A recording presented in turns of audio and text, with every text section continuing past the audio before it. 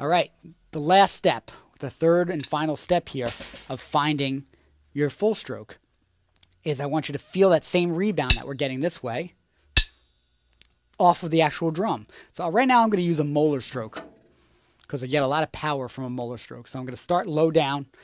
I'm going to do a whip stroke. Now, if you see there, I controlled it. I stopped the rebound. This time I'm going to accept it. I'm going to let that stick come flying back by opening my fingers. The fulcrum hasn't changed. The fulcrum stayed very relaxed. So I do that, and the stick comes flying back into this position. Notice it rests completely parallel to my index finger and comes right into this little horseshoe-shaped spot, the valley in between my thumb and my index. And it just comes right back there. Now, I've been practicing this, so you're going to get that same feeling. You also notice that the stick goes back off into my right shoulder, not towards my face, because then my form would be weird. So I want to keep the stick in line with my hands. In this case, it's going to go out that way, not this way. So don't line up with your eyes, line up with your hands. Now again, this is my way of feeling it. If your teacher taught you something different, every teacher has a different spin on this. This is what just made sense to me when I was practicing it, and certain teachers that brought it to my attention back in the day. Very good. So once you've done this, you've practiced this a lot, you can feel that rebound and accept it. The next thing I want you to try to do is actually catch that rebound in this full position. So you're going to come around and try to bring your hand up. Now notice it took me a second to find it. The stick's coming back so fast that I'm trying to actually catch it and come back to that position. You see? Now I don't care if it looks bad. Eventually you'll practice and it'll get like that. Always start low, whip it, catch it. Now if you do it right, your thumb should be right on that stick. It shouldn't be off the stick. It shouldn't be falling to the side. It should be right on the side, just like that. There we go. That way your fulcrum is intact and you're catching that stick. That's how you start learning how to accept the rebound. Once you understand this and you've done it a whole bunch of times, the last step is to really start from the full position, come straight down, and let the stick rebound with that same feeling. So you get full strokes that happen over and over again.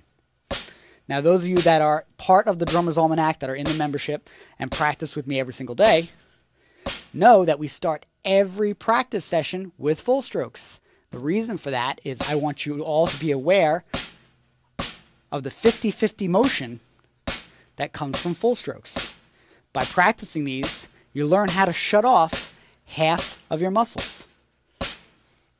Now, when I was in school, I had a great teacher tell me, I don't know how true this is physically or with the body or whatever, but he told me that it takes 9 muscles in your wrist to push the stick down. Now, for those of you doctors out there, I don't know if that's exactly right, but that's what he told me. So that's how we're going to go about it. 9 muscles to bring the stick down. He said there's another 9 muscles on the other side of your wrist that are going to pull to bring the stick up. So altogether, that's 18 muscles to come down and up. By implementing a full stroke, you're using 9 to come down. The stick comes up by itself, 0 pulling. You're catching. Therefore, you're cutting an 18 muscle motion into a 9 muscle motion, cutting everything in half. That's a huge savings in terms of your energy.